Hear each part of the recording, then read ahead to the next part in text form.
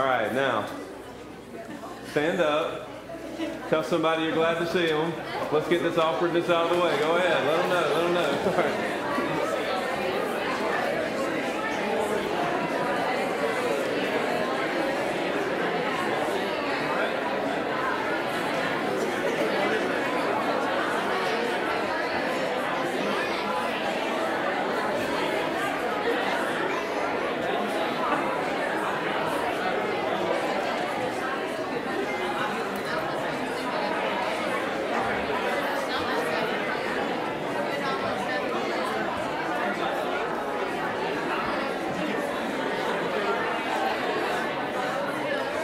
All right. Stay standing, grab your Bible. Stay standing, grab your Bible. Turn to Ephesians chapter 6. Ephesians chapter 6. Let's get in the Word now.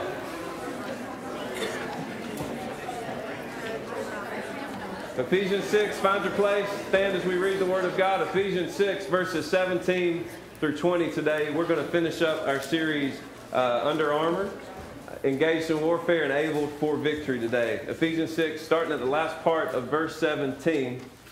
This is the last piece of the spiritual armor that Paul writes about. And he says, "And the sword of the Spirit, which is the Word of God, praying always with all prayer and supplication in the Spirit, and watching thereunto with all perseverance and supplication for all saints, and for me, that utterance may be given unto me, that I may open my mouth boldly to make known the mystery of the gospel, for which I am an ambassador in bonds, that therein I may speak boldly as I ought to speak." Let's pray together. Lord, we ask that you would be glorified as we study your precious word today. Thank you for the grace that has been imparted to our lives by your love, by your mercy. Thank you, God, that you are consistently pleading our cause. I thank you for Jesus, who is our intercessor, who is always saying that if they are covered with my blood, the Lord sees his Son in us. Thank you, God, for that reminder today.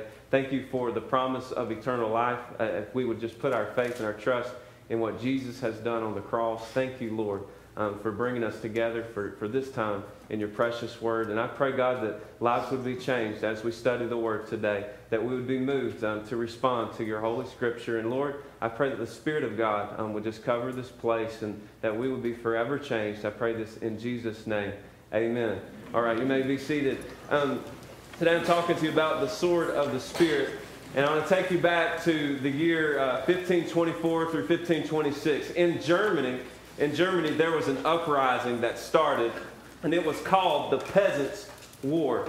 And you know what? This is what happened back then. Poor people who worked in the fields, they decided that they didn't like working in the fields any longer. And so they rose up against their feudal lords, and they started a revolt, an uprising right there in Germany. And this was their hope. They wanted to see change. They wanted to see reform. They wanted to see that economically. They wanted to see that socially. And so they just start a revolt. Now, I know we live in the 21st century, and the same things happen today, right? Same thing happens. People get upset. They start a revolt. They start a protest. They start riots. And this is part of their reason. At first, you could empathize with them or sympathize with them. They were being treated unfairly, and they wanted the world to know it. Well, they thought that their uprising would be justified if they could get the support of a man none other than Martin Luther. All right, Martin Luther. I'm not talking about Martin Luther King Jr. of the 60s. I'm talking about Martin Luther of the 16th century, okay? Martin Luther, he was one of the reformers. Actually, he started through the power of the Lord, started this great reformation through much of Europe, specifically Germany. But this is what Martin Luther stood for. He stood for strong interpretation, accurate interpretation of the Word of God. And that's what he challenged the Catholic Church with. Well, the peasants, they saw what Martin Luther did, starting to reform and stuff. And they're like, you know what? If he can do it, we can do it too. We'll start a reform. We'll start a revolt. And they said, you know what? If we can get Martin Luther behind this, oh yeah, this will definitely happen. Well, at first, Martin Luther, he was sympathetic to what was going on. He kind of understood their struggles. He kind of understood this uprising. But as time progressed, this is what happened. The peasants got violent. Okay? And they started revolting, and they started disputing, and they resorted to violence and arrogance. And the more that Martin Luther saw it, the more he was opposed to it, the more he didn't like it. As a matter of fact, Luther said that he thought what they were doing was in opposition to the Word of God. He said that people of God ought not to be rising up against the government. As a matter of fact, we should respect the government and pray for the government and submit to the government, as the Word says. And so ultimately, Martin Luther was opposed, and he said this. He said this about their revolt. He says, never should we operate by force, not by force, but by the Word of God. That's what he said. Not by force, but by the Word of God. Now listen, folks, I'm not trying to spark, some debate on your views on protests and things like that, but Martin Luther had a strong point. He believed that the only way to change a person's heart, the only way that a person's heart would change, the only way a group of people's hearts would change would be because of the Word of God. Inspired by the Spirit of God, because of the Son of God, he felt like that the Word of God would be the thing that pierced the heart of man, changing their life forever, changing their love forever, changing their lordship forever, changing their leadership forever. He believed that if change was going to happen, it was going to happen by the preaching and the teaching and the believing of the Word of God for eternity. Now, and I want to say that to you today as well. What will change the world? What will change the ways of man? It will be, in fact, the very Word of God.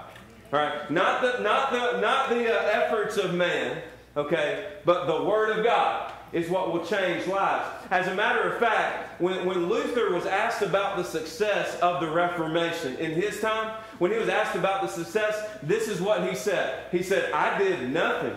I only preached the Word. I only taught the Word. As a matter of fact, he helped to write the Word in the German language. And he said, and while I slept, God shook up the world. That's what he said about the Reformation. Real change, real heart change, real life change happens by the Word of God, not by the efforts of man. Listen, folks, this is what I mean by this. Listen, laws cannot change the human heart. Laws fire people up, don't they? All right? Laws cannot change the human heart. If that were the case, if laws could change the human heart, I'd be a politician. You'd vote for me, wouldn't you? Just by show of hands. If I ran for president, would you vote for me? Anybody? Hey, I got a few. Oh, you're crazy. You're crazy. Okay, how about this? Okay, education can't change the human heart. Educators do great things. We have great educators in our church family. We love our teachers, don't we? We do. We love our teachers, okay? But teachers, educators, can't change the human heart. If that were the case, I'd be an educator. All right? Money can't change the human heart. You know that.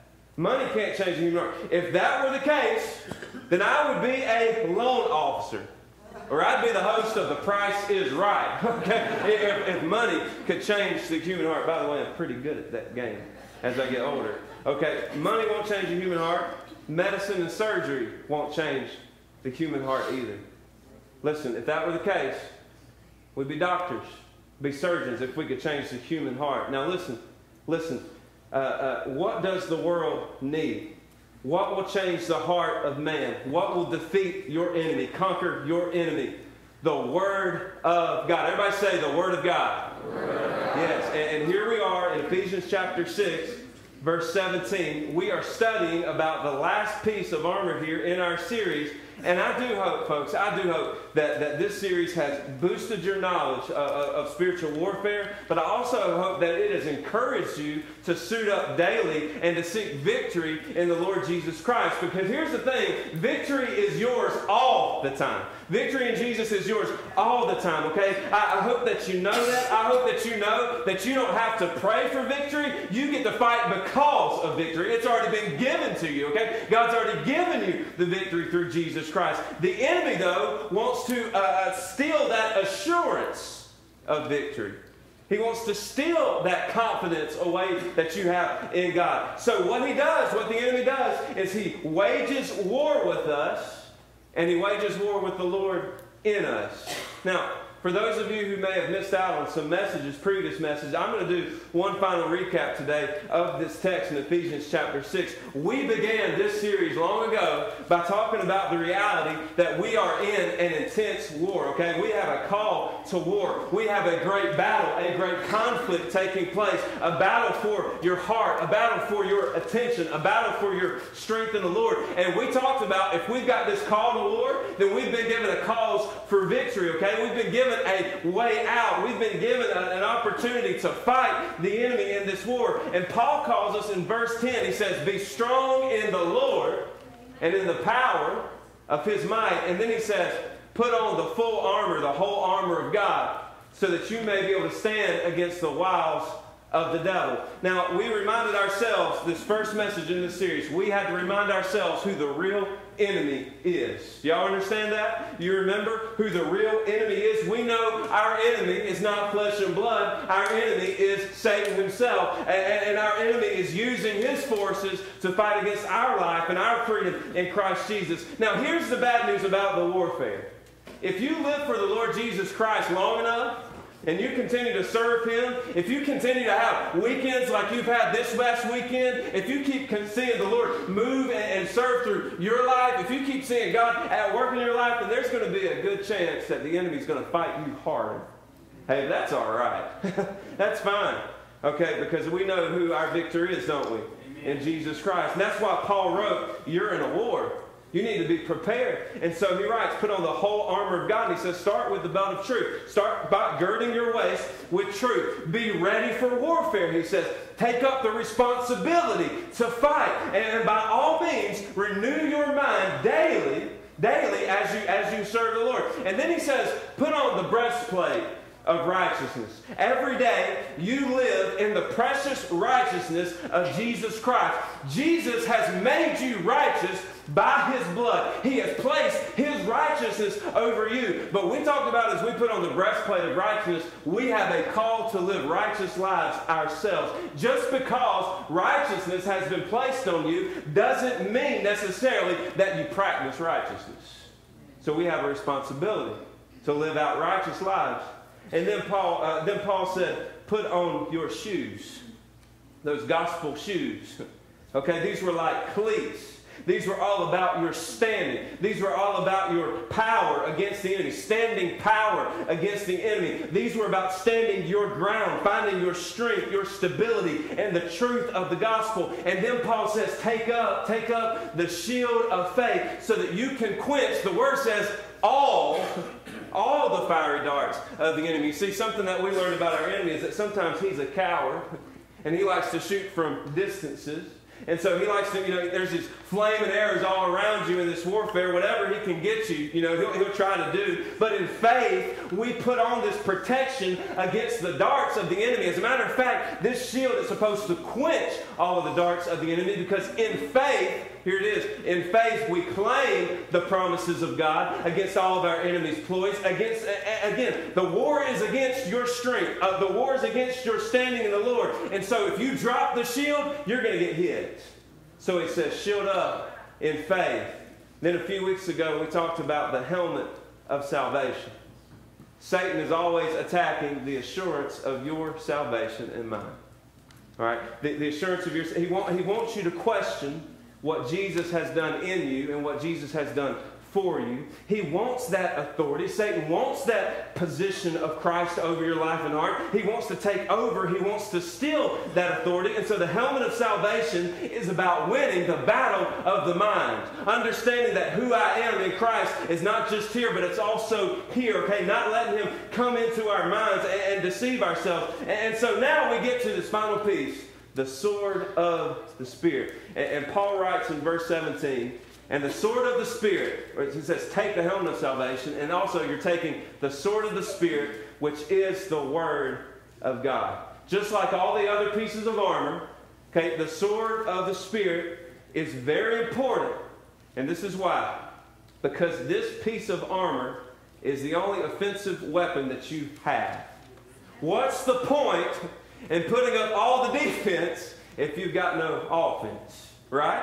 And so this is the one piece of offensive weapon that you have. Everything else is designed to hold you up. Everything else is designed to keep you together, to strengthen you in the heat of the battle. But listen, this last piece of armor, God has put in your hand to fight with yourself. And so I want for the remaining few minutes to share with you just 4 elements concerning the sword of the Spirit. So let's talk about first. Let's cut right to it. The first thing I want you to see is the description of the sword of the Spirit. Paul says, take up the sword of the Spirit, which is the Word of God. In the first century, the first century Roman warfare, a soldier typically had 2 types of swords.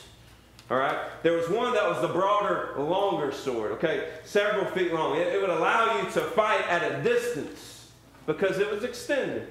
But the one that Paul, is talking about here, it's more like a dagger. So there were 2 types of swords. There was the long sword, which is more like a pirate's sword. All right, just for the fun of it, everybody say, "Arr!" Yeah. Y'all want to hear a pirate joke? I got a pirate joke for you. Listen to this. Listen to this. How much did the pirate pay for his piercings? How much? A buccaneer. That's good. That's good. Okay. Listen. What does a vegan pirate say in jail? I'm starving. Okay. All right. Just one more. Why did no one want to play cards with the pirate? Because he was standing on the deck. Oh, that's cheesy, isn't it? Yeah. So Paul's not talking about a pirate sword here. He's talking about a dagger. Okay, 2 very, very different swords. Okay, this one, the sword of the Spirit, is a dagger. It's about 18 inches long. It was used for hand-to-hand combat. So let's put it this way. It was in your face combat, all right? Your enemy would be right up close in this type of warfare, okay? It was needle sharp. It was used to deliver a deadly, victorious blow to your enemy. The dagger was often concealed and carried, all right? So that's the concealed carry thing there. And the belt of the soldier would hold that dagger, always available to use in combat.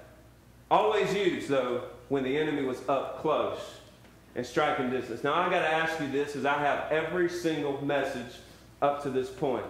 How many of you, by show of hands, have been engaged in warfare this week? Anybody? Anybody been in warfare this week? Okay. How many of you can say by show of hands, I've had victory this week in warfare. I've had victory. Praise God. Praise God. Okay, I'm sure, though, some of you, including myself, may have lost some battles this week, too. Sometimes in the battle, the devil ain't going to always hide. Sometimes he's not going to always shoot from afar off. Sometimes he's going to be up all in your business, okay? He's going to be in your face. He's going to want to be in your life. Sometimes he certainly wants to make the day that you're living the evil day that Paul writes about here in Ephesians 6. And that attack that Satan puts on is up front. That attack is very close and personal. The sword of the Spirit, the dagger, was used in hand-to-hand combat, hand-to-hand battle. And Paul tells us to take up the sword of the Spirit. You're going to need it. So that's the description of the sword of the Spirit. How about this next part? The definition of the sword of the Spirit. Look at what it's called here. The sword of the Spirit, which is what? The Word of... Oh, let's say that with a little more confidence today. The sword of the Spirit, which is the what? The Word of God. Very good. Now, what does that mean? What does the Word of God mean here? Now, we're going to have to do a little Bible study here. There are 2 Greek words, okay, in the New Testament for the word word. All right? There are 2 different words for the word word. The first is logos, okay? Everybody say logos. All right, that's used in John chapter 1. Logos describes the complete word, the total word. Logos talks about the word that's from God, which is Jesus, a final word, God's word in the flesh, in its totality, the word of God. But it's also that's also the word used for the full account of Scripture. But in Ephesians chapter 6, Paul does not use the word logos. He uses the word rhema. Everybody say rhema. All right. Rhema is the sayings of God. That's what that means. He says, take up the sword of the Spirit, which is the rhema, the word of God, the sayings of God, specific sayings, specific scriptures found in the whole word of God, he says, use against the enemy. So here's what it means. In a very real sense, when you open up this book, you are carrying an armory full of swords. That makes sense? All right? You're not carrying just one sword. You're carrying countless swords, and they're at your disposal. And those swords are used by the Spirit of God, inspired by the Spirit of God. To fight your spiritual enemy in this spiritual battle, you're going to need the Spirit-inspired word, sword of the Spirit, the Word of God. The sword he writes of was the same sword that Peter used in the Garden of Gethsemane. Same type of sword. Okay? It's also the same sword that put James to death in Acts chapter 12, verse 2, this dagger. But the spiritual definition of this sword is far greater than physical. I'm sure that when you heard about the dagger, you started thinking about hand-to-hand combat, you started thinking about blood and violence and all those things. But I want you to understand something. The sword that we use in spiritual conflict is far from just physical. Okay? Jesus told Peter, after Peter missed that guard's head and hit his ear, he says, listen, if you live by the sword, you're going to die by the sword. Now put that thing away, okay? Because you can't use it very well. But you see, our human methodology, our physical ways of protecting ourselves, they don't work against Satan. It goes a step further. As a matter of fact, physical warfare engages the warfare and advances the enemy's agenda. My point is this. Killing our physical enemies, using physical means to handle our battles will not work. Going to physical resources for help in the battle will not grant you the peace, will not grant you the joy, will not grant you the assurance and the victory that we're supposed to be in pursuit of, okay? So I'm just going to go ahead and say it like this, all right? Therapies, rehabs, jails, a medium, a TV personality, none of these things will help you spiritually unless they're grounded in the sword of the Spirit. Amen. The Word of God. When you choose to use a man-made method to help you in spiritual warfare, you don't have the support or the strength from the Lord Jesus. I know that's hard because a lot of us use man-made things to fight against the spiritual. And that's why we're constantly defeated. That's why we're constantly dry. That's why here I need you to understand it's so important to understand that the sword of the Spirit is used to help you overcome in spiritual battles. This here is an armory of swords. All kinds of swords filled with sayings from God. They are ready for your warfare. They are ready to fight against the enemy. In your hand is an unlimited number of opportunities to defeat the enemy, unlimited number of opportunities to defeat your enemy in certain circumstances. So it's important for us to understand the definition of the sword of the Spirit. It's not a physical sword. It's a spiritual sword. It's not the whole Bible, but the specific sayings, the Word of God found in the whole Bible. It's multiple swords and a huge armory that you and I have at our disposal at all times. Now that's comforting today. That's comforting. That I have the very Word of God available to me at all times, in all circumstances, in countless ways to help me in the battle. I love what Warren Wiersbe had to say about the sword of the Spirit. He said, a material sword pierces the body, but the Word of God pierces the heart. The more you use the physical sword, the duller it becomes. But using God's Word only makes it sharper in our lives. A physical sword requires the hand of a soldier, but the sword of the Spirit has its own power, for it is living and powerful. Hebrews 4:12. The Spirit wrote the Word so that we can wield the Word given to us by Him. A physical sword wounds to hurt and kill, while the sword of the Spirit wounds to heal and gives life. When we use the sword against Satan, we are out to deal him a blow that will cripple him and keep him from hindering the work of God in our lives. Amen. I told you, that's good stuff. The description of the sword, the definition of the sword. Let's talk about now the demonstration of the sword. Now, where do I see this used in the Word of God so that I know what to do when temptation comes, when the warfare begins? If you'll take a look in your time. I'm just going to summarize it. But if you look in Matthew chapter 4, Luke chapter 4, you find Jesus in the midst of the battle himself, fighting against the enemy. And you see what Satan here is doing, what he's done all along. Okay, this is what his tactic is to bring someone down. Satan is in hand-to-hand combat with Jesus in Luke 4 and in Matthew 4. And here's what he's doing. He's questioning here three things. He's always questioning three things. He's questioning here the provision of God, because he tells Jesus while he's fasting, he's fasted for 40 days, 40 nights. So Jesus is starting to get tired. He's starting to get hungry. And so Satan says, all right, I'm going to question the provision of God. Hey, you don't have to wait for God to provide the food. You're God himself. So here's what you can do. You can tell these stones to turn into bread. You can do it yourself. You know what? He also questioned the position of God that he had in Jesus' life. So he shows him all the kingdoms of the world. And Satan says, if you'll just bow down and worship me, you know what? I'll give you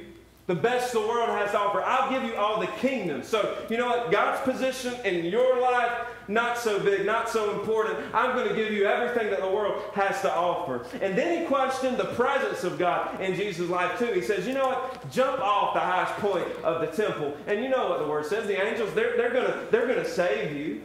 You're the Son of God. They're going to save you. Just put that to the test. Satan's trying to get Jesus to stumble in the Scripture. You know what? Satan knows the Word of God too. Sometimes, you know what? Satan might know the Word of God better than you do. And that's scary.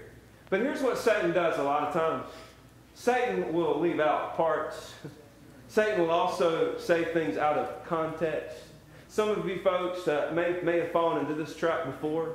You read a scripture and you read it out of context. And so when you read a scripture like Philippians 4:13, where it says, I can do all things through Christ who strengthens me, some people read that verse and they say, you know what, I can do all things through Christ, which means that, you know what, God wants me to be rich, so I'm going to go play the lottery, and God's going to get me out of it, and I'm going to play casino games, and I'm going to get rich because God wants me to be rich. He says, I can do all things through Christ who strengthens me. So with all the strength that I have, I'm going to give it to Christ. I'm going to make all the money that I can. You end up broke, and you're like, well, that verse ain't true. You see what I mean? How about this? You test that verse in physical context, and people say, you know, it says, I can do all things through Christ who strengthens me. So I'm going to stand in the midst of traffic. I'm going to stand in the midst of a tornado. I'm going to stand in the midst of a war zone, and nothing's going to ever be able to bring me down, because the Bible says I can do all things through Christ who strengthens me. I want you to remember this as you think about how Satan attacks our minds and our hearts. Satan will use the Word of God against you. Philippians 4:13, it was written from a jail. Paul was in jail when he wrote Philippians 4:13. And he says, I can do all things through Christ who strengthens me. He was nasty. He was cold. He was food deprived. He was in jail. And so what does he mean? Does he mean I can do all things through Christ who strengthens me? Which means I can kick myself out of this jail? That's not what he meant. That means that whatever circumstance I'm in, I'm content. God's going to give me the strength to carry out his will. I'm content with God's will for my life. Listen, I'm just telling you, be careful that you read the Word of God in context, folks, in context. Because if he wills it, God will give you the strength to do anything. Another verse that we take out of context at times is God is love. 1 John 4:16, people say God is love, so people shouldn't go to hell. God is love, so people shouldn't go through hardships. God is love, so people shouldn't be judged. That's not what the verse means. It means that God is love. It's who he is. But it doesn't take away the righteousness of God, does it? It doesn't take away our sin problem. It doesn't take away his justice and discipline. You can be love and still discipline. I know, I'm a parent. Okay?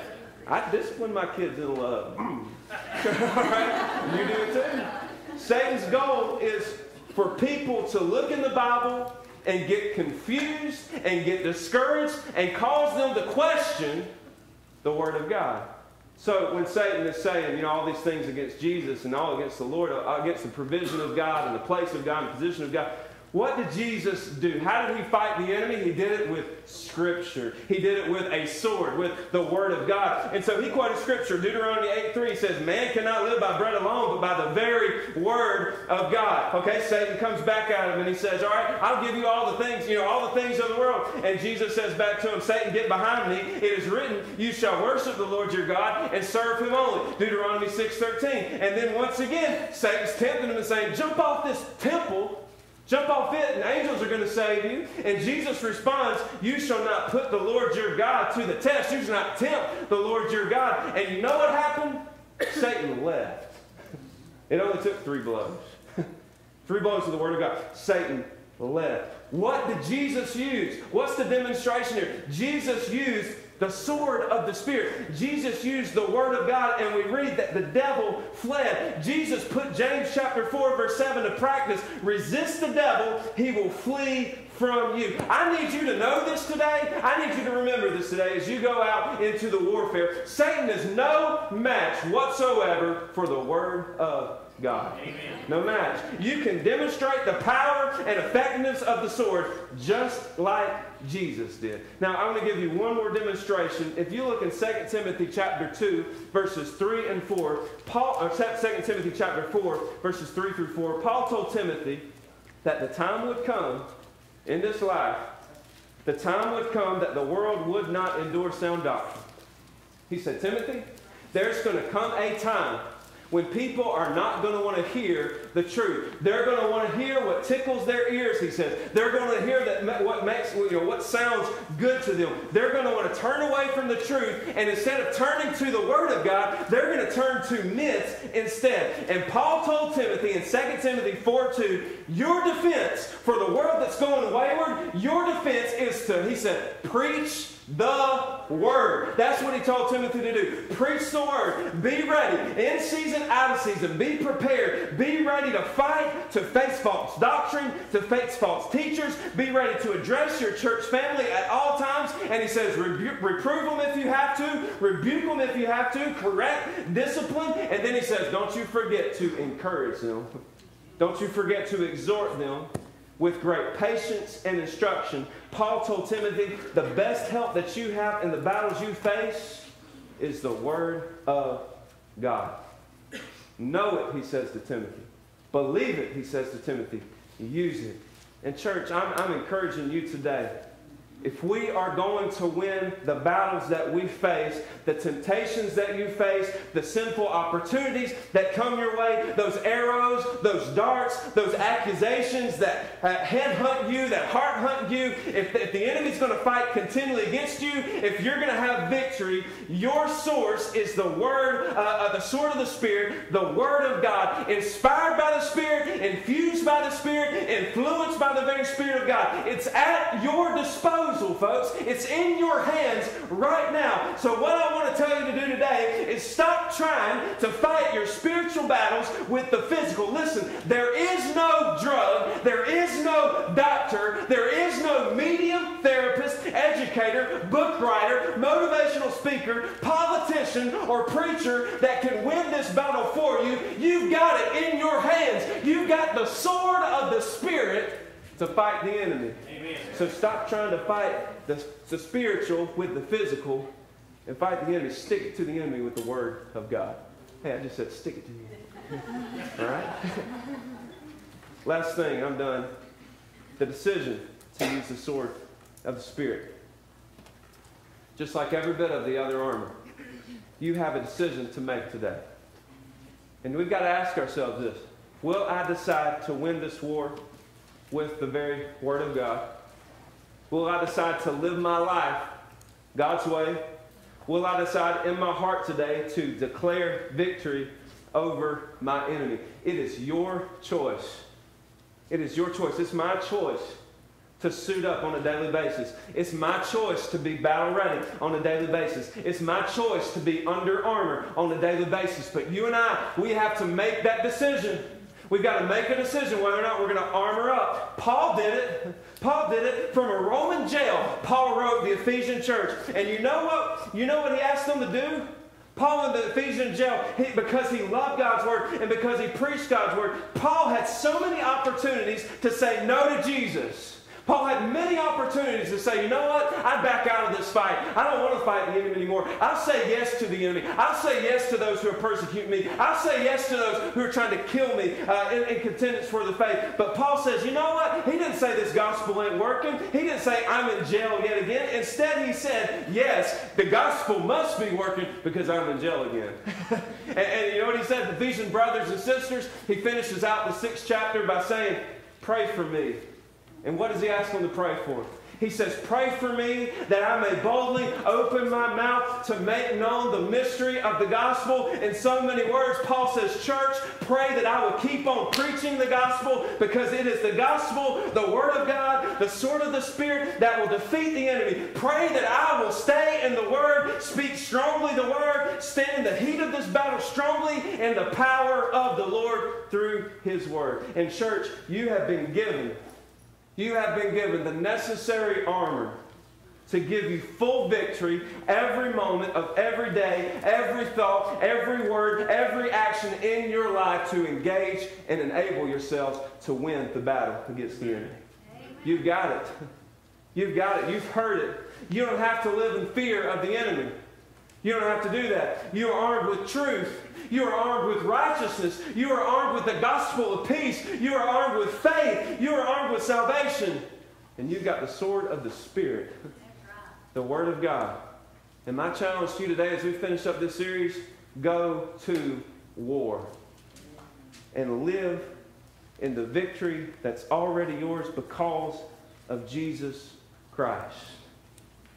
We're going to have a moment of invitation. I'd like to ask you, if you would, just to bow your heads with me. And I need you to remember something today as we close out.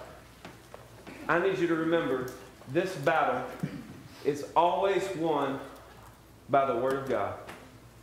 It's always won. Not the efforts of man, but by the Word of God. Listen, this is the reality. Some of you folks may be trying to live and fight this battle apart from Jesus, apart from the Word made flesh. And listen, today you may be at a crossroads yourself right now, and you've got to make the decision. Who is my Lord? Who is my Savior? Who is my Master? Whose side of the fight am I on? Who and what will be my authority? And I want to just say this today. If it isn't good, it isn't God. And you've got to understand, some here today may need to surrender themselves to the Lord. Surrender themselves to Jesus Christ. Surrender their lives to Jesus Christ.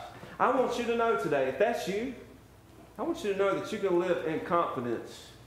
You can have victory today in the fact that Jesus is the way, the truth, and the life. You need victory?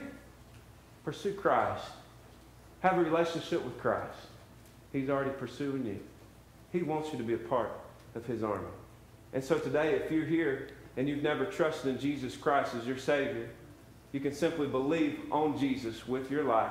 The Bible says to confess with your mouth the Lord Jesus and believe in your heart that Christ has been raised from the dead, and you will be saved. So what I'm going to do for a moment is I'm going to pray. And if you feel like in your heart that you need to give your heart to Jesus Christ, you can pray along with me. But you can pray something like this. Mean it with your heart. Lord, thank you for paying the price for my sins. Thank you for the gift of eternal life. I, Lord, admit that I'm a sinner. I know that I have fallen short. Your word tells me that. But I'm in need of your forgiveness. And I believe that Jesus came to do just that. Jesus came to forgive me of my sins. Jesus came to give me eternal life. I was helpless. I was hopeless, Lord. And you paid the price. And I believe today. I believe that what Jesus did for me is for me, for my salvation. And I want to commit my life to you. I want to confess my sins. I ask that you would forgive me and cleanse me of my sins. And I now turn from my wickedness. I repent. And I place my faith in Jesus Christ. Lord, save my soul today. I want to walk in victory. With your head still bowed and your eyes still closed, is there someone today who prayed to receive Christ? And would all today say, Peter, I put my faith and my trust in Jesus. I want to be victorious for eternity. If that's you, would you just lift your hand? Anybody at all today say, Peter, I want to be saved today and I trust in Christ today for my salvation. Anybody? Anybody? Listen, church, you're Christian soldiers. How many of you would be so honest today to say, Peter, I really want to have victory in these spiritual battles I face, but I need prayer. I need help. I need support. I'm struggling. Peter, would you pray for me? Is there anyone today saying, Peter, I'm just in need of prayer? Just lift your hand high. I need prayer in this battle. I need prayer. All right. All right. Father, I want to pray today for our precious church family. I love them. I rejoice in what you've done for them. I thank you, God, for the victory that we have in Jesus every day. I'm thankful that you didn't leave us clueless on how we're supposed to fight this war. You gave us the full armor of God to fight against the enemy. And you didn't give us the armor so that we would have a close call victory. You gave us the armor so that we would dominate, so that we would conquer, so the enemy could not even have a foot, a step into our lives. You, Lord, will not be tempted by the enemy. You will not be thwarted by the enemy.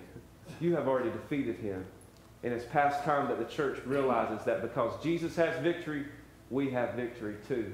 May we claim that in the Lord Jesus Christ. May we walk in that. May we believe that. May we share that with the world. And may we share that with the enemy. If he ever tries to rear his head into our life, into our family, into our business, he has no place.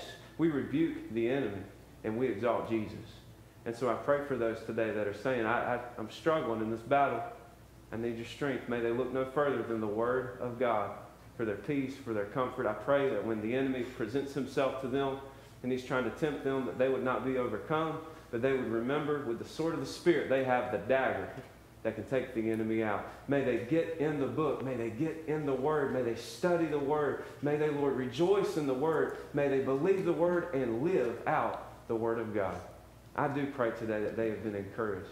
I do pray today that they have worshiped and they have enjoyed your presence today. It's certainly been a wonderful privilege to be in your house today. We love you, Lord, and we praise you.